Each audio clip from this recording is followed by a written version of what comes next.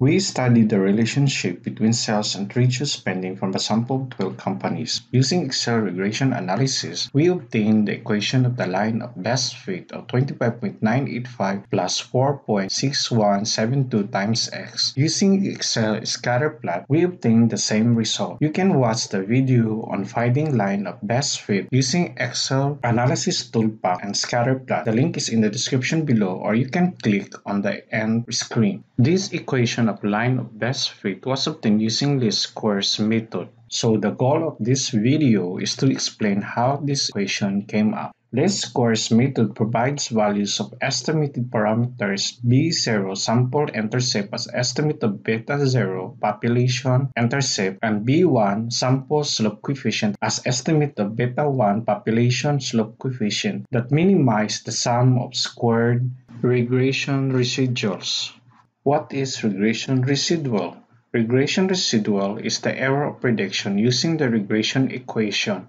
It is the difference between actual observation denoted by y and predicted values in regression line denoted by y hat. Looking at company 08, its actual value of y is 53. In scatter plot, it is plotted here. Using value of x of 3, its predicted value y hat using the regression model computed as 25.985 plus 4.6172 times 3 is 39.836. The difference of around 13 is the residual. Company 01 has also the same value of x of 3 million. Company 01 has actual y value of 40, which is almost the same with its predictive value of 39.836. This is the reason why the point of company 01 is near to regression line. These are the residuals of 12 observation. Adding all the residuals in 12 observation will now sum up to 0 because positive errors will be cancelled out by negative errors. That's why to find the line of best fit, we instead minimize the sum of squared residuals.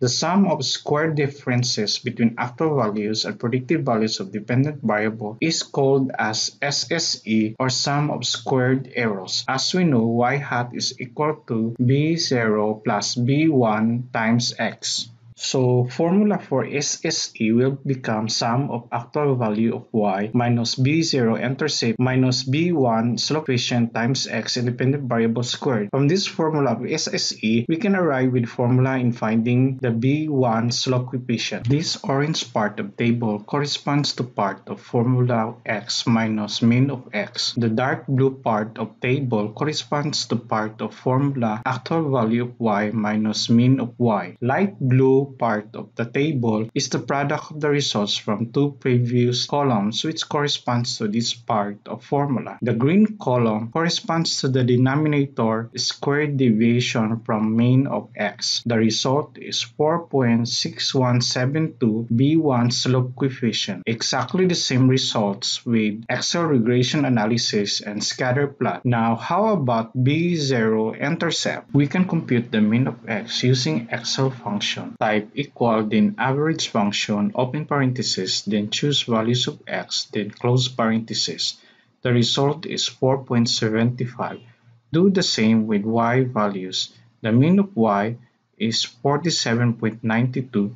We will plot them in the scatter plot. Here is x of 4.75 and y of 47.92. The corresponding point will lie on the regression line. Therefore, we can solve the intercept using this formula. Mean of y is equal to b0 plus b1 times mean of x.